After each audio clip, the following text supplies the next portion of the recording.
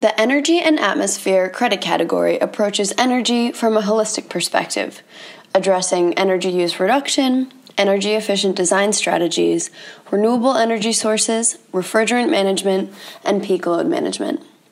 My name is Emma Hughes, and I work at the U.S. Green Building Council on technical development of LEED, focusing on energy and atmosphere. We are excited to share the evolution of our design and construction rating systems under LEED version 4.1. LEED's system goals explain what LEED aims to achieve.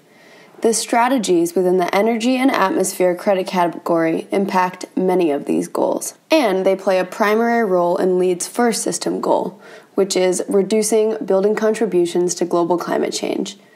Because of this, the energy and atmosphere credit category offers the most points in the LEED rating system.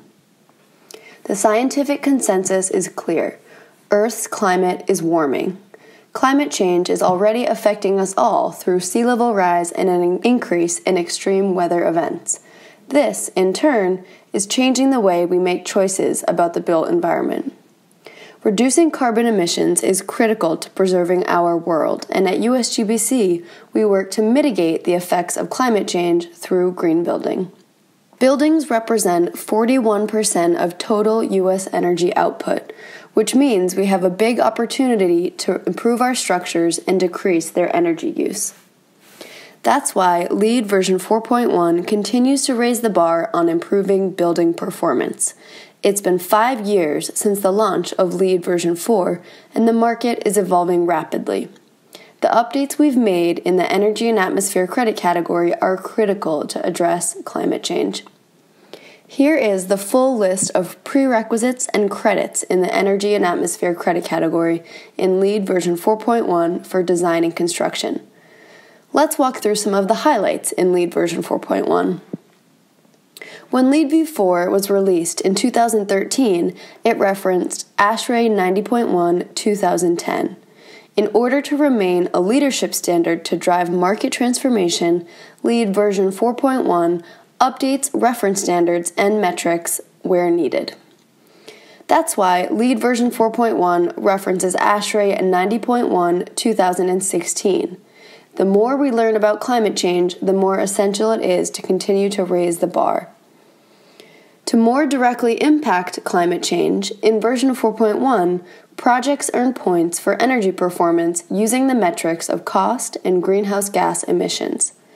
Both of these metrics provide valuable insight into building energy consumption and the environmental impacts of energy use. Cost is obviously a direct concern to building owners, but on top of that, the cost metric helps teams understand not just how much energy a project is using, but when that energy is being used. High energy costs can result from energy use demand increasing during specific times of the day.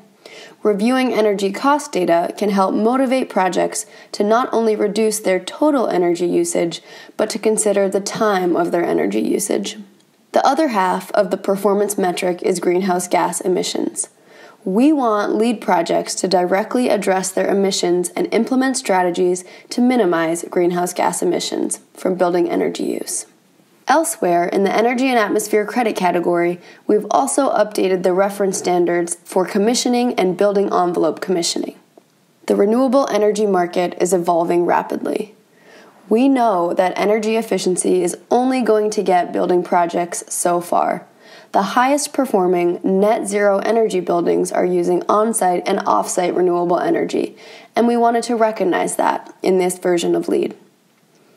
In the Optimize Energy Performance credit, on-site renewables can count towards both the cost and greenhouse gas emissions metrics. New off-site renewables count towards the greenhouse gas emissions metric only. LEED version 4.1 also features a new renewable energy credit, which combines the renewable energy production and green power and carbon offsets credits from LEED version 4. This recognizes the way that the renewables market is rapidly evolving and the new procurement strategies that are available to projects.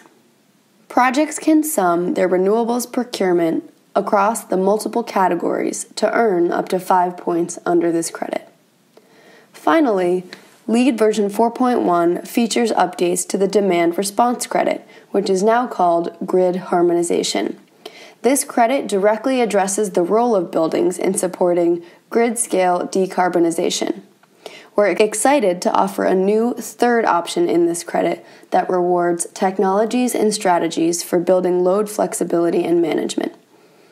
We know that not all projects have access to demand response programs, so we wanted to reward projects for taking advantage of other strategies that have the same intent of reducing strain on the grid.